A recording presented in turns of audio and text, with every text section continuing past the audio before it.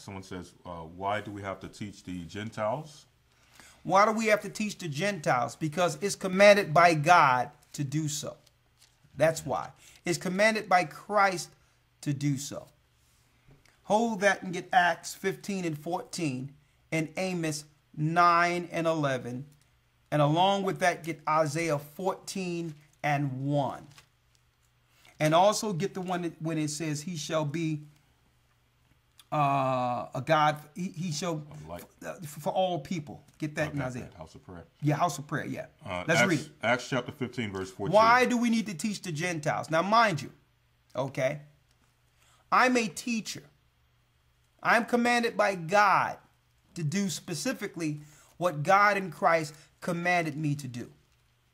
Okay, so what I do is not relegated to how someone, and I'm not speaking to you in general, but anyone, how anyone feels about what I'm doing. I'm not going to stop or start doing something because someone suggested, okay? When it comes to doing the word of God, it's clear what our duties are according to Christ's word. Okay? Let's first start with Christ. Matthew 28 and 19. St. Matthew chapter 28. So let's start with Yeshua, the Messiah. Matthew 28, verse number 19. Read. Go ye therefore and teach all nations. Read it again. Go ye therefore and teach all nations. Go ye therefore and teach all nations, a direct answer to your question. I'm not one to look at that and say, well, that's talking about Israel that's scattered. No. Because I'm teaching all nations, who's included? The Israelites that are scattered. That's right. Okay. Go ye therefore, read.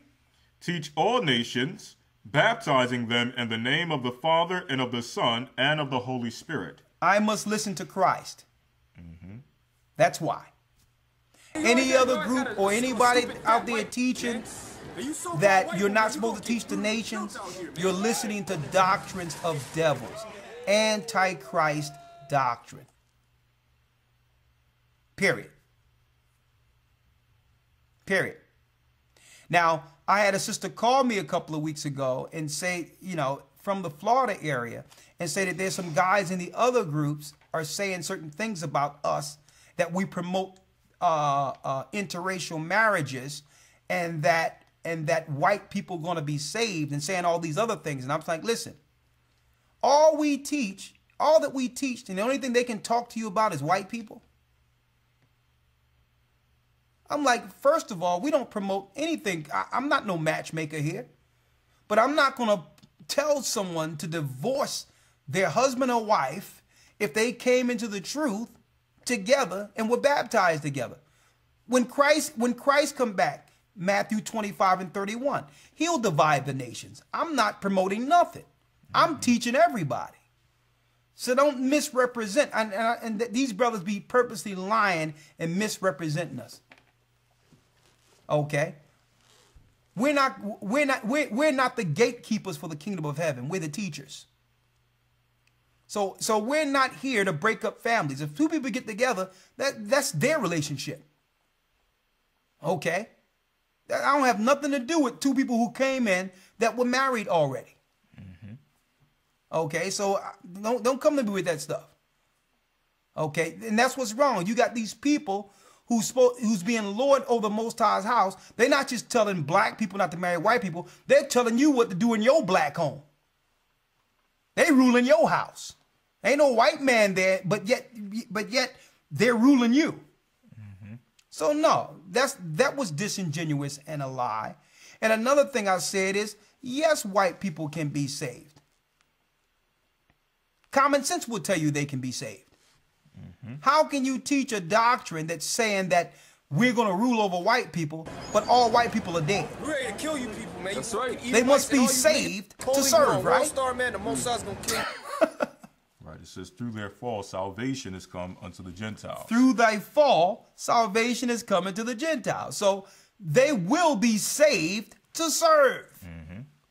And who going to teach them this? We will. So we don't care if other groups don't teach them. Okay, we'll teach them.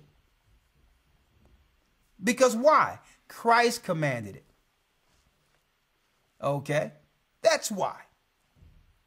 Let's get Acts 15 and 14.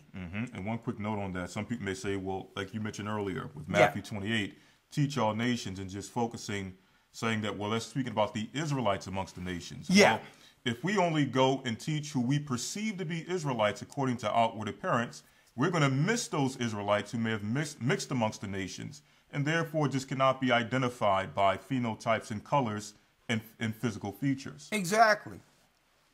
So in a nutshell, we undo what we claim we were sent to do. Exactly. You may be looking at a guy that may appear white to you, but his great-grandfather could be blacker than Sidney Poitier. How do you know?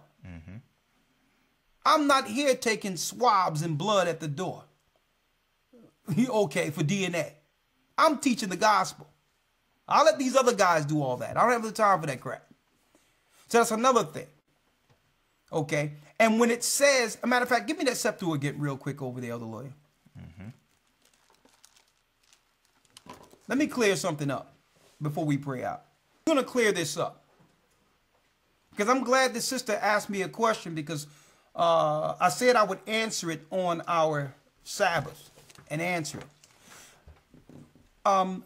Before you get the book of Obadiah in the Septuagint. Why am I going into the Septuagint? Because the Septuagint, brothers and sisters, was the Greek translation out of the original Hebrew, and the Septuagint Torah and Tanakh is an actual older translation than what we have in our King James Version Bible, and they work flawlessly together. So if you're going to edify the Old Testament, you would need both records to work together, right? Now, what they're teaching is that all white people are going to be killed in these groups. And I'm going to show you what scriptures they're using for that. Let's get to the book of Obadiah, right? And get where it says there shall not be none remaining of the house of Esau. The book of Obadiah 1:18. Read. And the house of Jacob shall be a fire, and the house of Joseph a flame. Read. And the house of Esau for stubble, and they shall kindle in them and devour them, and there shall be none remaining of the house of Esau. And there shall be none remaining of the house of Esau, right? There shall be none remaining of the house of Esau. So you have Israelites teaching that this means all white people are going to be killed. Some Israelites. When that scripture is not saying that. Read the next verse. Verse 18 or verse 19. And they of the south shall possess the mount of Esau. So they of the south shall possess territory, right? Now hold that, and let's go to the Septuagint, Elder Lawyer, and read the same chapter and verse in the Septuagint. There's more here. Read. Verse 19 in the KJV.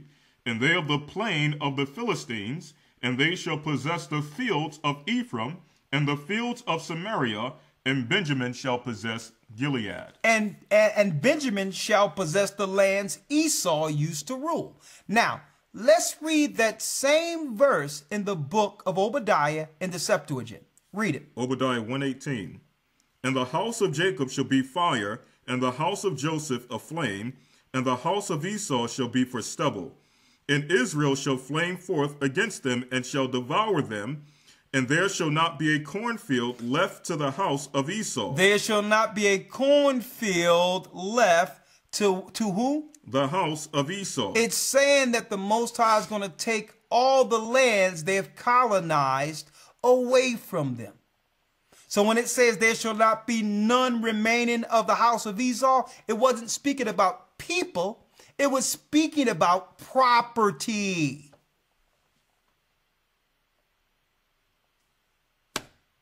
Because why? If there's none remaining of Esau, then what of the prophecy given to our mother Rebekah, that the elder shall serve the younger? Esau haven't served Jacob yet, so he must be saved to serve Jacob. Okay?